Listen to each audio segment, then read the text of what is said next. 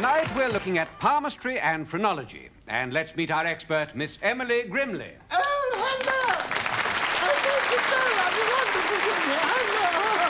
Oh, you Miss Grimley, do you really feel that palmistry and phrenology can help us find out about ourselves and others? Oh, yes, I do, particularly where romance is concerned. To all girls, I say, see his palm before you make a date. I always say that. I don't know why, but I do. And another one, read the head before you wed. Because I do feel that every man before getting married should have his head examined. Really, I do feel, I'm sorry, I do feel that. When did you first become interested in clairvoyance? Well, when I met my first husband, he was an awfully strange man, you know. He only had one eye.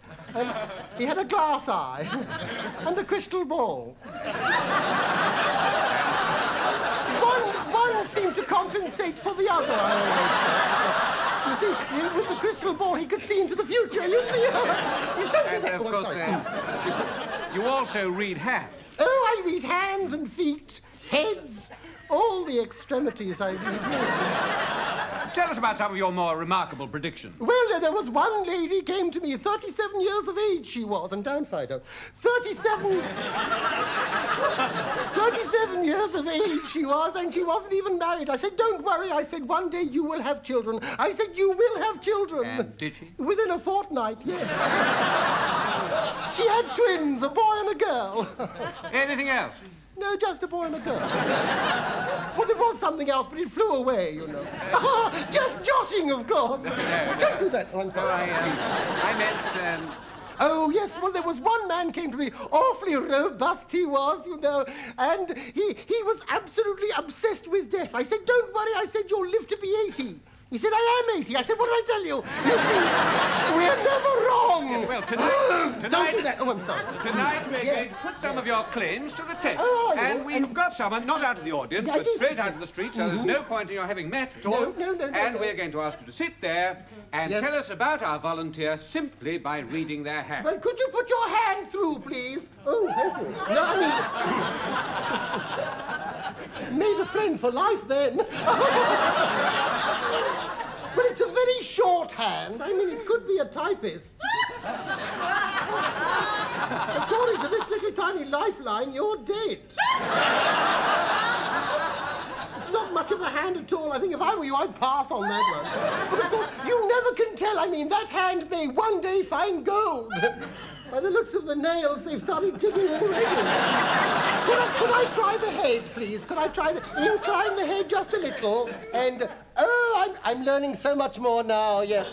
Could I just ask one question? Yeah. How old is this lady? It's a gentleman. Oh, is it? Oh, well, we can't be right all the time. I find the barrier. Could I try the blindfold, as you simply would if I couldn't? Thank you so much. Thank you.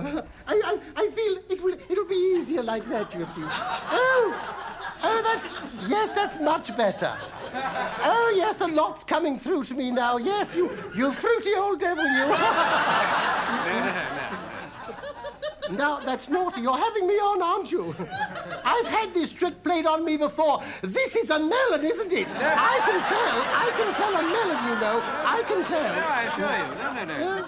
Well, oh, I see. Yes, because it's furry. Yes, it could have been a coconut. But I would say that this gentleman is about 42 years of age, stands about 6 foot tall, and he's led a life of drink and debauchery. Let's see. Oh, success! Another success! Success? How lovely. Success? Yes. I'm not 42 years old. But you will be one day. I mean, you were once, weren't you? Yes, that's what I meant. And I'm not 6 foot tall. No, but you would be if you had your oats more regular. If you ate your porridge up, you'd go up in strong, you see, wouldn't you? And I haven't led a life of drink and debauchery. You mean you haven't even enjoyed getting to look like that? What a pity. I think you're a fraud.